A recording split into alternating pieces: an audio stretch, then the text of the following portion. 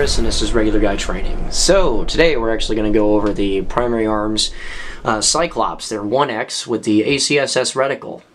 This is not a secret. This has been out for a little while, and it's actually doing a lot of work. You know, especially guys that need something that's actually going to work as far as just like reliability, like it needs to be a hold zero and that kind of stuff for pretty cheap. Now, full transparency here. Dimitri asked me if I wanted to review this, the Raptor, and the Aurora reticle on a 4-power ACOG, and I said yes. Because he's done a tremendous amount of work fucking around with reticles and glass and that kind of stuff, and I wanted to see, you know, what there was to see.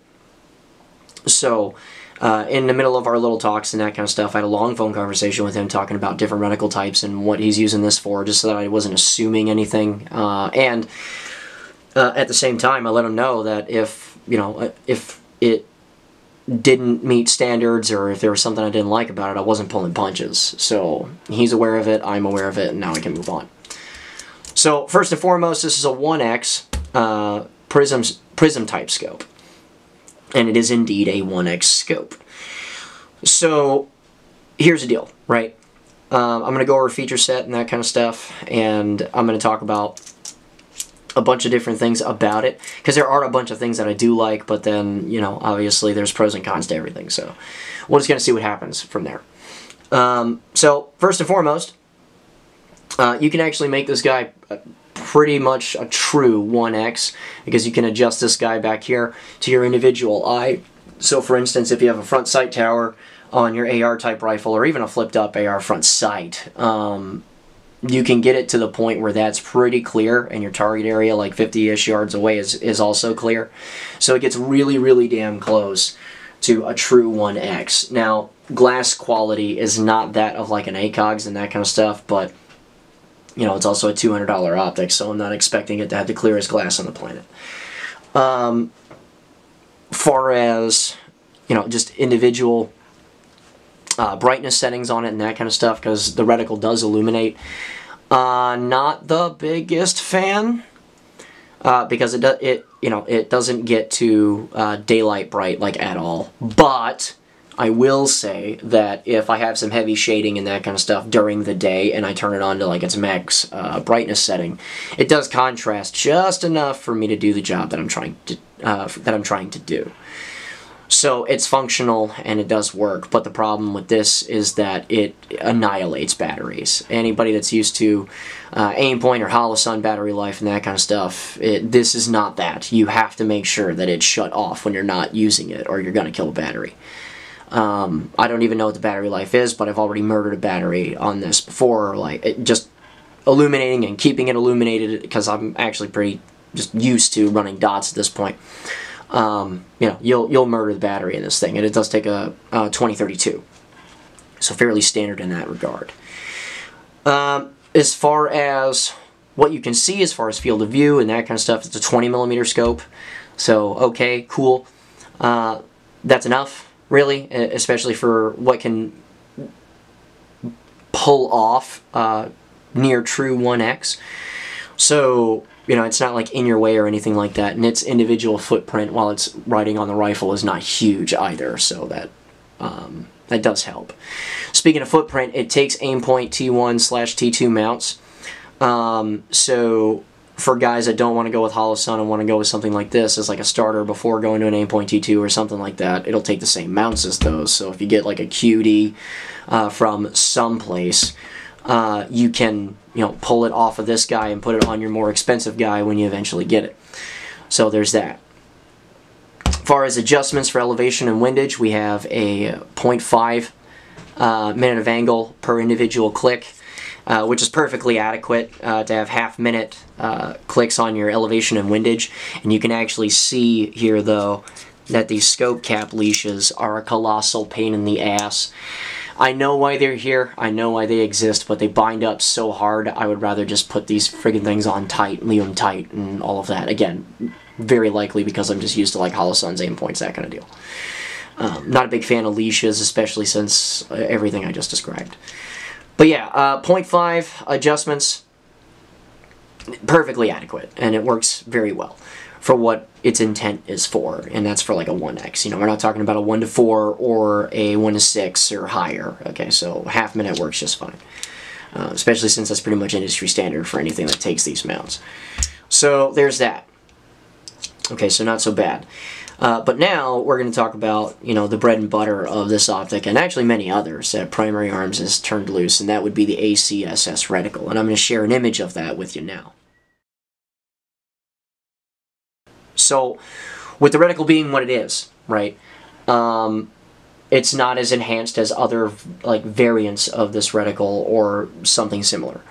It's a very simple portion, or it's a very simple version of the reticle, and that's exactly what something like this needs. You don't want busy glass on a 1x. But, you know, very tip of the chevron, and you can pause this and go back to the image I shared if you're inclined to. But very tippity top of that chevron there, we have our 50 to 200. Once you get it zeroed at 50, it's highly advised that you go and cure at 200. Inside edge of that particular chevron, you're looking at 300, and the open space between the inside wings, you're looking at 400, and centered up, of course. So that being said, what is kind of cool about this too is that there's a little more information that you can pull from it. Because you have like your 3/4 friggin' donut ring that you can see on the image that I posted up, and that actually serves two different functions. The outside edges can give you an 8 mile an hour lead, and the donut itself can be used as, you know, a CQB holdover type thing where it just looks like a busy red dot when you just whip it out there, right? In addition to that, you have a range finding tree, and that is gauged for typical height of military age male. And again, if you reference the image that I posted up, I'll put another one up here. The two largest distances is 3, and then you have 4, and then 5, and it you know, graduates upward the smaller that those individual horizontal lines get. But you're using them to gauge the height of an average military age male at those varying distances, and that corresponds with what hold you're going to take when you're shooting with this. So, okay, great. Now, as far as reliability and that kind of stuff, we fired multiple thousands of rounds through this. I had actually completely lost count because it was riding on one of my demo rifles, and a bunch of students had used it and that kind of thing. It's come out to 4 classes now, and it's been shot a little bit. Not enough to really scar it up, but it has been used. The entire time that it's happened, no zero loss, no shift in point of impact. Once we put it on a 0, it stayed on that 0. No illumination problems unless you forgot to turn off the battery and that kind of thing. And I'm not the only person to say this. There's some wacky-ass tests out there of dudes going to, like, crushing depths as far as what optics are concerned, and they survive and that kind of thing. It's not a secret that the prism scopes are themselves pretty tough. So, now, there's a long list of reasons to actually really like this thing, and I understand guys that do like them, and I'm not going to sit there in front and act like there isn't a reason to like these individual scope, you know, like 1x prism scopes and that kind of stuff. But I am going to give you my real opinion on it. And the real opinion on it here is I'm not a fan. I'm not a fan, and it's not because that the functionality isn't there. It's not that it is unusable, because it is. And you can get work done with it, and you can do well with it. For my individual preferences and that kind of stuff, if I'm going to pick an optic like this, I'm probably just going to go with the baby cog that has the same reticle in it, that I don't have to worry about batteries or anything like that for illumination. I can go with covering or uncovering a fiber optic cable to where the illumination is there, it's constant, and I can make it more or less without murdering a 2032. The glass on that's much cleaner. Yeah, it's way more expensive. It really is. But for me personally, again, I understand why guys go after this, especially for price point and that kind of thing. But me personally, if I'm going to go with a 1X, last I checked, the bombs didn't drop, zombies aren't walking around and that kind of shit. I can still go to the store and get some Duracell 2032s. If that isn't the case, I'm looking at this more, but realistically speaking, if I'm going to do something 1x or near 1x, I'm going to go to an aim-point hollow sun, and if I'm using an optic similar to this, I'm probably going to go with the baby cog that has the same reticle.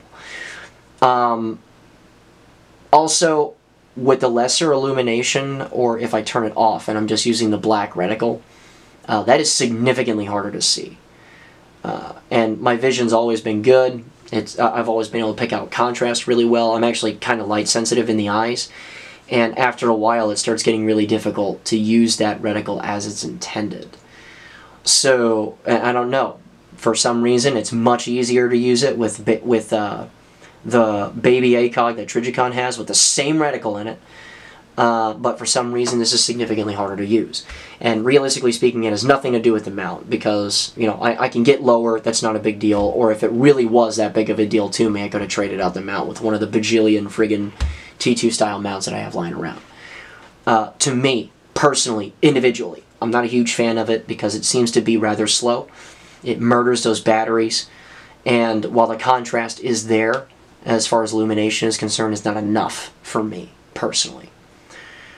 But, that said, that's me. I am not a huge fan of it. Other guys are gigantic fans of these individual scopes because of all of the features that I've listed just now.